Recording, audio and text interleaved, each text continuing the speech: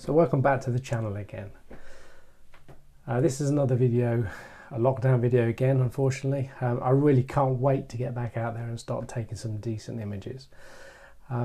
So a lot of people are always asking me, you know, what sort of gear do I use? What do I use for this and that? So I'm just going to run through some of the main gear that I actually use when I'm doing my wildlife vlogs and for producing these sort of videos as well.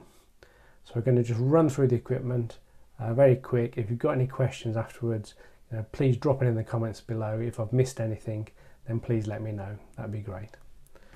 So this is my main camera body. It's a Canon 5D Mark IV. Absolutely astounding bit of kit. Very rugged, very robust. It's a full frame camera, so we're getting really good images at even high ISOs. Whereas we didn't on the other camera we've got, which is a 7D Mark II. And it does everything I want. It's great for video, it's great for stills, just a great all-round camera. It's all weatherproof. Yep, stunning bit of kit. So that's what I'll normally be using when I go out and do all my wildlife photography. This is a 7D Mark II. This was my first real, what I would call real wildlife camera body. I love it. It's a crop sensor, so it will get you a little bit closer to the action when you need it.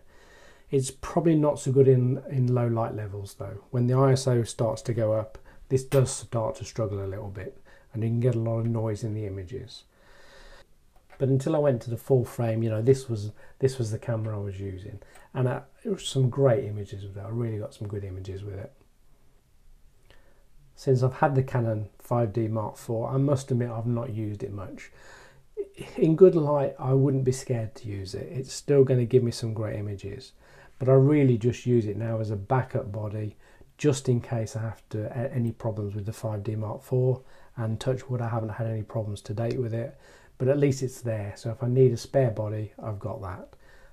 But yeah, absolutely another great bit of kit, like the 5D Mark IV, very robust, and I've had this for a good few years now, and it's still, absolutely no issues with it at all. What you'll see with this body, I've actually got a little silk mini tripod here. This is something I think I brought off eBay fairly cheap. This little silk mini, it's great just for standing the bodies up. Again, I've used it if I've got maybe the 50mm lens on, or even the 24-70 lens on. I've even used it when I've had the 100-400 lens on, when I want to get really low to the ground. I've actually used this little tripod. Yeah, as daft as it sounds, it's a good little bit of kit. I think I paid about £10 for it. But in some circumstances, it can be a real lifesaver when you can't get a tripod in where you want to go and you just want to mount something small. Yeah, it can do the job for you, and I always carry this around in my bag.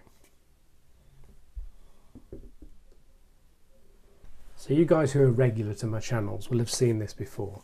This is my Canon 100-400mm lens, f4.5 to 5.6. Absolutely amazing lens. For wildlife, it's a great carry around lens, and it is just superb. The images are so sharp off it, it's absolutely amazing. Very versatile, and I've even used it for like macro photography, because the focus distance, it will come down to really short focal distances. So even for that, it's absolutely superb. I'm not going to pretend to be any techie with any of this equipment. You probably know me by now. I just love to shoot video and shoot images. I'm not a massive technophobe, but I'll just tell you straight how I find these things. But as I say, this is an amazing lens, fully weather sealed as well, so there's no problems when you go out shooting the wildlife. Yeah, really recommend it. And on the Canon 5D Mark IV body that I use it on, it works absolutely superb.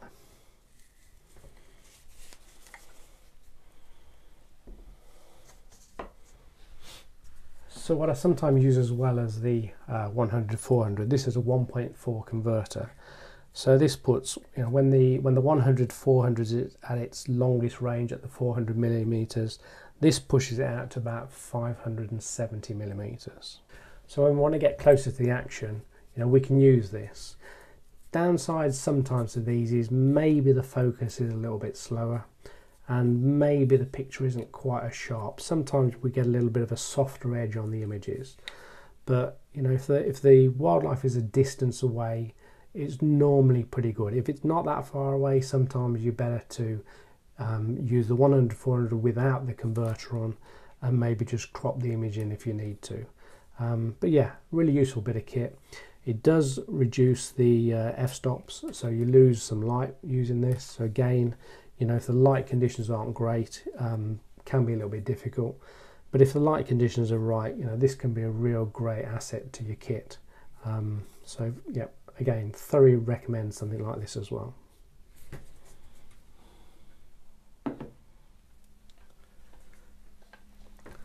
So this next lens is the 24-70 millimeter Canon L series lens. So it's another professional series lens, f2.8, so we can get some really shallow depth of field in it.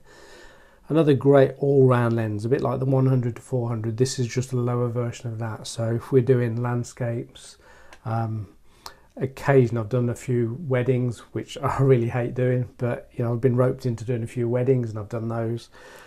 This is an amazing lens for all those sort of things. Superb quality, pin sharp, even though it's a zoom lens, really good sharpness. And as I say, we can get some fairly shallow depth of field, and in difficult conditions, you know, we can get in there with low light. We can open up that aperture, getting down to the f2.8 if we need to, and really get some good shots out of it. So that's another great all-round lens. Not a wildlife lens, but for everything else, that's probably my next go-to lens really. So this next lens is the macro lens. This is a 100mm f2.8 macro lens. Again, it's a Canon. It's a fixed focal lens, so you know, the quality is absolutely amazing. The sharpness, the clarity. Macro photography I find very difficult personally, but when you do it right, it can be absolutely stunning. Some of the images you can produce can actually be amazing. So as I said, sometimes I've used my 100-400 lens for macro, but this is a proper macro lens. You can get really close into your subject. You need some light in there to make sure the subject's okay. And maybe one day I'll do a little bit of video on macro photography, because as I say, it's not something I'm very good at. I would love to be good at it. As I say, that you can get some stunning images, but it's not something I use very often, but I probably should. I probably should use that more. But yeah, that's probably the third lens in my arsenal of lenses that I really use. And I think other than that, we've probably only got one more lens to look at.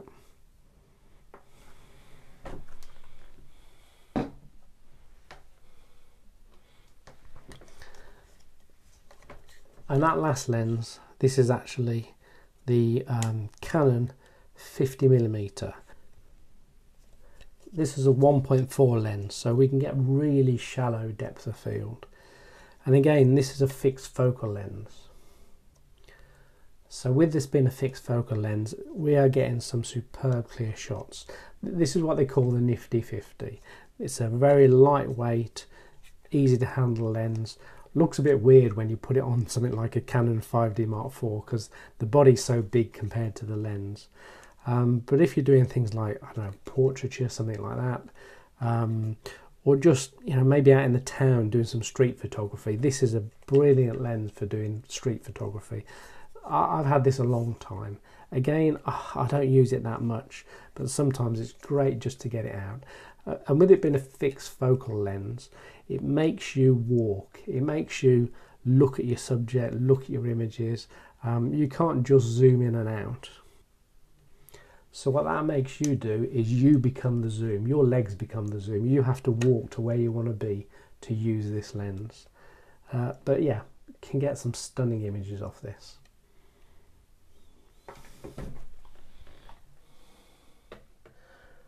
What we're going to move on to now, and probably need a bit of a bigger desk for this, but Um, the other key item, I mean, the big thing is a tripod.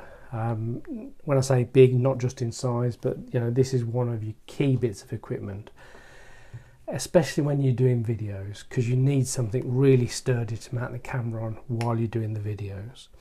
So I not long ago brought this. I think it's called Art Size. I'm never quite sure how to pronounce it. But this is a carbon fibre tripod, extremely sturdy. You know, I love this tripod.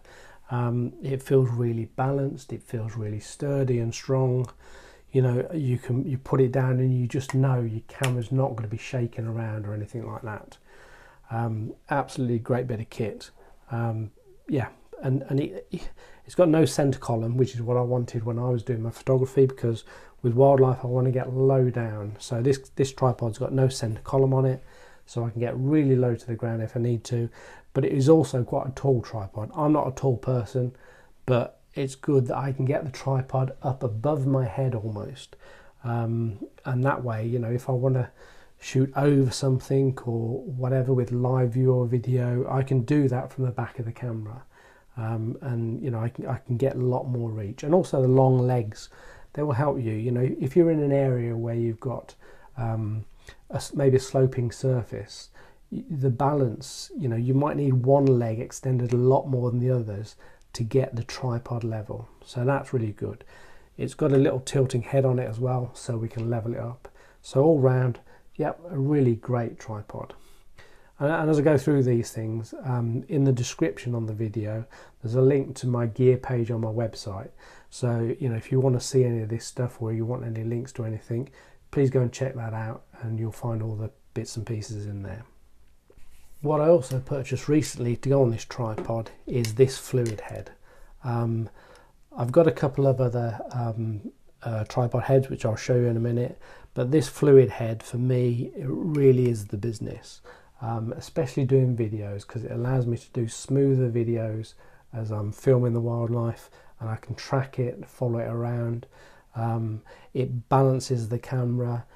It will protect the camera against damage, because you know when you let go of it, it's not suddenly going to shoot down or drop anywhere. You know, even if it does drop, it's pretty well protected because it's got the fluid head in there to give some friction against the movement. So you know your gear is going to be protected. So that's pretty good from that side. So yeah, I really recommend this you know, this art size tripod with this Manfrotto. It's a Manfrotto fluid head 502. Absolutely great bit of kit, really is. So I mentioned as well, I've got another couple of tripod heads. This one's the a gimbal head. So this again, for wildlife lenses, you know, you get great balance. You can balance the camera. You know it's not going to drop like a ball head. So the camera gear is always protected. This one's actually made by Canon. And again, a good sturdy carbon fibre tripod head, gimbal head. A little bit weighty, a little bit heavy. But yeah, great if you just sitting somewhere, particularly birds in flight. You know, if you're trying to capture birds in flight, this is a great tripod head. You know, you can use this all day long. It's going to be comfortable. You're not going to have any weight on yourself. It's going to be absolutely brilliant and very, very sturdy. So I really recommend something like that as well. Although having said that, maybe the fluid head might take over from that. The fluid head is a bit of a combination between a gimbal head to me and a ball head. So, you know, I'm not sure whether that would just take over completely as I start to do some more filming. I've not used the fluid head that much yet, but, you know, we'll see how we get on with that. And then the other tripod head I've got is the ball head, which is actually fitted to the camera that's recording this video. So I can't physically show you that at the moment, but that's a Manfrotto ball head I've got on there as well. But again, that's probably the one I will use least now. More really in this sort of situation I'll use it because it's easy to set up. But the issue with things like that is when you're using wildlife gear on it, there's always a danger that if you don't lock everything down and you pick everything up to move, all of a sudden the camera tips over and you're potentially going to damage your body or your lens or whatever. So I definitely think, you know, moving to the fluid head or the gimbal head is a bonus really. So that's covered my bodies and my lenses for my wildlife and my general photography, landscape photography, nature photography, all those sort of things. So then we're getting into a couple of the other accessories we're using. So we've got this Canon flash, 430 EX3RT. So this is a radio transmitter flash.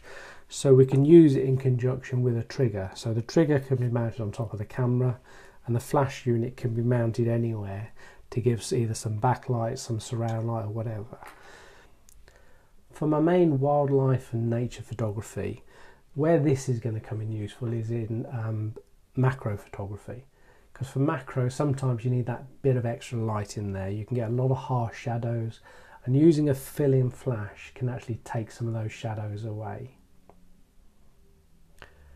Obviously, if I'm doing a bit of portrait photography, or as I say, getting roped into a wedding occasionally, then again, the flash will come in useful for those sort of things. It's not something I use very often, and one of my big problems is I forget how to use them when I come to use them, and then have to have a refresher before I actually start using it. They are fairly simple, but sometimes flash photography, if you're not careful, can make things look very unrealistic. So you're trying to make things look as natural as possible, and with flash that can be difficult. So if I am using flash, it tends to be, as I say, with a trigger, and I'll mount the flash away from the subject, maybe bouncing off a wall or a ceiling if I'm doing any indoor photography, and then outdoors, just trying to get the right angle for a macro photograph, so you're not casting really sharp shadows. And I'm really turning down the power when I'm using this for macro. So all I'm doing really is getting some fill-in flash, and hopefully the natural light will give most of the light for the subject. So when we're out doing wildlife, obviously the other thing we need is a pair of binoculars.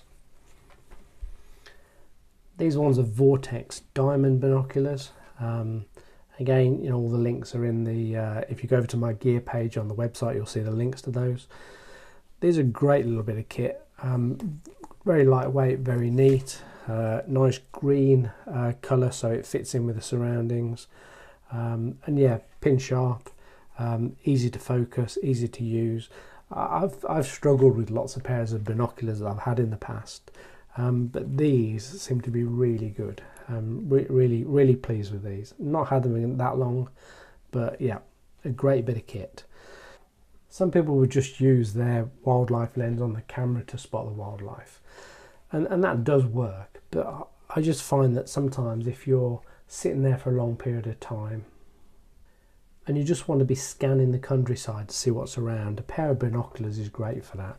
You'll see birds that you don't know are there. With the naked eye, you'll look around a field and you won't even realise it's there. Get a pair of binoculars out and you'll spot things. You will spot them with a camera, but it's certainly not as comfortable and easy. It's okay if it's on a tripod, but a pair of binoculars, you just seem to cover so much more area with a pair of binoculars. So yeah, thoroughly recommended. When you go out doing your wildlife photography, take a pair of these with you. So then we come down to the other bits of kit. So we've covered most of the photography side of things, and now we're going to start looking at a little bit of the vlogging stuff. So there's not so much of this, so we are getting towards the end of the video. But first of all, this is an external microphone. So on the back of the camera body, there is a microphone built in. But when I'm filming video from the main camera, from the DSLR, I like an extra microphone. So this is very simple, just plugs into the side of the camera, nice and easy. It's called, again, I can't pronounce it, Attitude or something like that. External microphone. Again, look at the links on my gear page on the website. But yeah, this is a great little big kit, and by far improves the sound quality coming out of the main DSLR. And you can get these either directional or dual directional, so they'll, the unidirectional will obviously pick up sound from just in one direction wherever it's pointing. This will pick up sound all around, so it'll pick up sound from whatever I'm recording in front of me, but if I'm talking into the camera at the same time, it'll also pick up me as well. Probably won't cut out so much surround sound, which is the downside of using an all-round microphone, but yeah, it does work for me, so I find it okay. So this is the last link in the jigsaw puzzle. So this is what I use to do my vlogging. So we're using an iPhone 11. We have a Blink 500 microphone system. So I've got a lapel microphone down to a transmitter into the receiver on the side of the iPhone, and then that's recording all the sound onto the iPhone. That's mounted onto a DJI Osmo Mobile 2. So this is a gimbal which allows me to keep everything nice and steady. So when I'm moving around, you know, nothing's going to be too jumpy. It's going to take any movement or me shaking around out of the camera. We can video either way, on the back of the camera, on the front camera. I tend to use the front camera because I find the quality is better. But yeah, I just record my videos on that. Some people use a proper DSLR, some people will use things like GoPros. This is what I use at the moment. It's a little bit bulky sometimes, but it works for me. You know, I can set that down, I can record some video, and then, you know, that's recording really the B-roll stuff and me vlogging to camera, whereas the main DSLR is recording all the wildlife stuff. So yeah, so that seems to work fine. There may be better solutions. You know, it's probably not as good quality as another, maybe Canon M50 or something like that, which might be an idea going forward in the future, but it works at the moment. So that's about it for the insight into my gear. So I have got some other bits of kit, things like filters for landscape photography and that sort of thing, and I'm a bit of a gadget man, so I do like the occasional gadget as well. But yeah, that covers most of my main bits of kit that I use. I hope that's been useful to you. As I say, if you go over to the gear page on my website, and there's a link in the description below, you'll find, you know, more information on the different products and links to them. But if you have got any questions, you know, just drop them in the comments below. I'll try and answer them. As I said earlier on in the video, you know, I'm not a techie person, so I couldn't tell you all the megapixels and everything else, and, you know, with the cameras. I'll just give you an overview of what I'm using, and hopefully you might find that useful. So if you like the video, please do click the like button below. That really helps my channel. And if you're new around here, don't forget to subscribe. It'd be great to have you on board for future videos. And all that remains is me to say, whatever you're doing, have a great day, and I'll catch up with you again soon. Bye for now.